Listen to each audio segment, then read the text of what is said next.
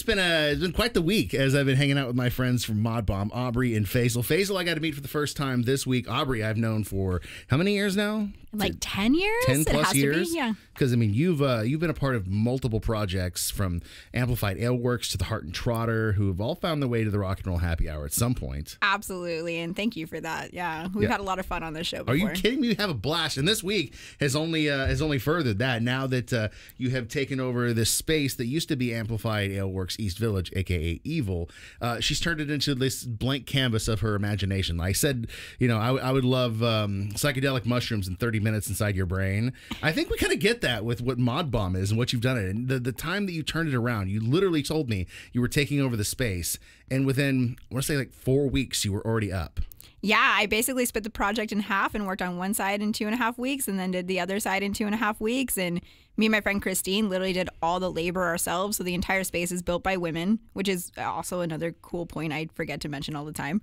And yeah, literally just I looked at the space and I was like, how can I change this and make it my own art project? Well, you killed it, and I think we've kind of established that it is the East Village San Diego playground for adults, because you have the coffee shop, you've got we didn't even get a chance to really dive in deep to the barbecue.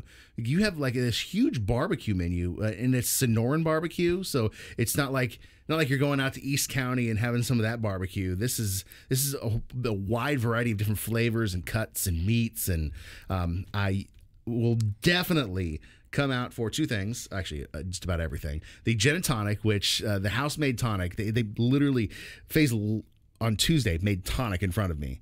It was amazing to go with the gin and the barbecue and the Lush Bomb, which was a whiskey-infused cold brew coffee cocktail. Yeah, so it's an unaged white whiskey cocktail using local cold brew, almond milk, and cinnamon. And I love that you literally turn that cold brew in from the coffee shop. It's like you guys have coffee in the morning, you've got cocktails in the afternoon and evening with some barbecue in the middle of it. It's a really cool, I don't know, just a really cool space if you need to get some work done. If you're working remote, that's what I'm talking about. I've worked from home most of my life, so I just needed to make a place where I didn't want to leave.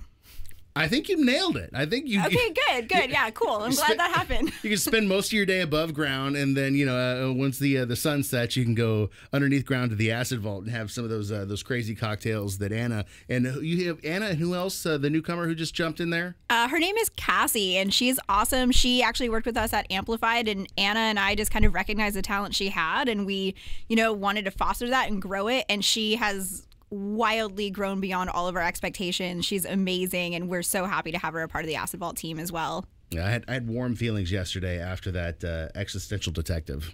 You should have warm feelings. I love that cocktail. Well, we have one more cocktail left to round out the week. We're coming up on time. Are you ready to get into this? Absolutely. Right, let's do it. Give me 1 second because the intro is playing right now. I hate that this week has to end and that we have to wrap it up on a Friday. Actually, I don't hate it. In fact, I love the fact that I've been drinking cocktails with modbom all week. Aubrey Faisal, bar manager extraordinaire, has been over here mixing cocktails. Thank you so much for all your work. You've absolutely slayed it with the cocktails, and I believe Anna even gave you 5 out of 5 stars on your creation yesterday. That it was her recipe. Thank you. I appreciate it. I hope I did well by her. But we must end the week with one last beverage, and this one has a story that kind of warms my heart. I know it means a lot to you, Aubrey, so I'm going to let you talk about what we're going to end the week with. Yeah, so our last cocktail you're going to try is called a Pops Viva Libre, and it is actually inspired by my dad drinking his Cuba Libre every evening and smoking his cigar. So it's a smoked cocktail, and it's our version of a Cuba Libre, which I would never let soda on a cocktail menu of mine. I was going to ask about that because that does not seem very Aubrey. Yeah, so as I said, I kind of try to set parameters or my ideas, throw them out to the people that I work with that run the bar, and I'm like, hey, let's do this, but I don't want soda. So how do we recreate the flavor profile of a Coca-Cola, right?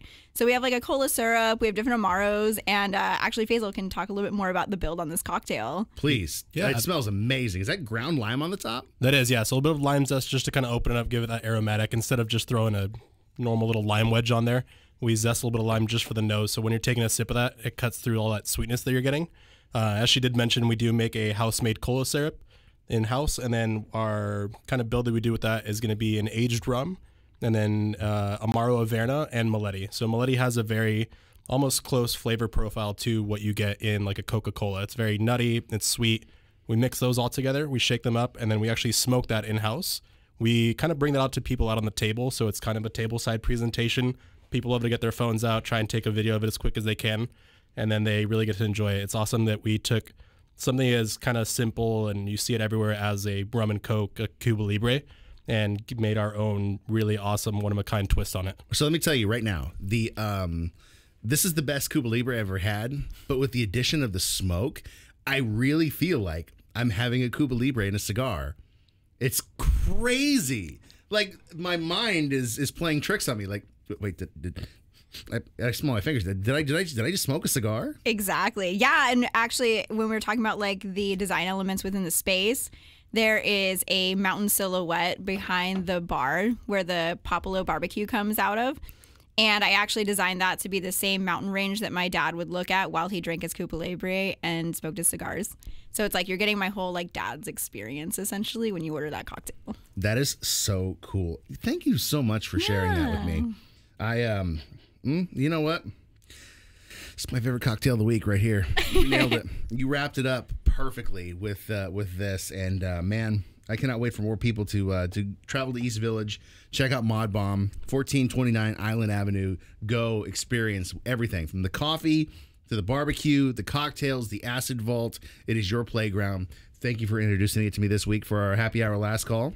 Oh my God, my pleasure. Thank you for having us. It's really cool, and I'm so glad you got to try all the cocktails, and we got to do this, especially bringing on Faisal. He's amazing. He's the best. So, And I'm going to steal his hat before the end of this. Oh my God, please do. I got plenty in the back. He's going, I got plenty of these in the car. All right, what are we ending it with? We need something. I feel like we need something almost kind of like I don't know, Southwest, something cowboy-esque. Maybe like a Sturgill Simpson song? Ooh, you know, since you painted that picture of your dad in the mountains and the Cuba Libre and the cigar, there's only one Sturgill Simpson song that goes with it. What is that? Living the Dream. Love it. There it is. We're done. We're out of here. We're finished. You are crazy if you ever come to San Diego and you do not go to modbom and enjoy at least the cocktails. I can't speak to the barbecue, but give me a weekend or two. I'll be out there to try it myself. Next week, I don't know. I didn't look at my calendar. I have no idea who's going to be there. Thank you guys again. We'll see you next time. Au revoir.